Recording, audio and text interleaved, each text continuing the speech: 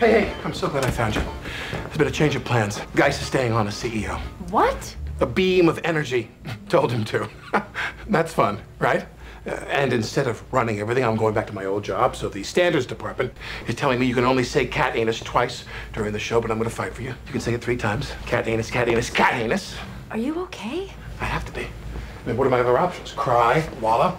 If I do that, Geiss and the beam win. If I control my feelings, I win.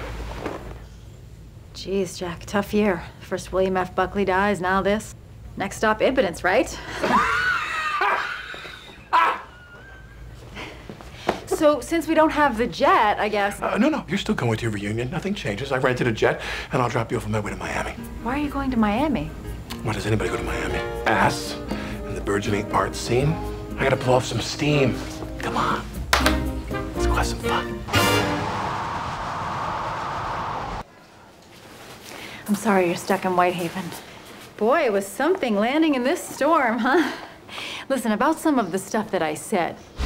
One time I laughed at a blind guy eating spaghetti. Sometimes I pee in the shower if I'm really tired. I saw my grandparents making love once and I didn't leave right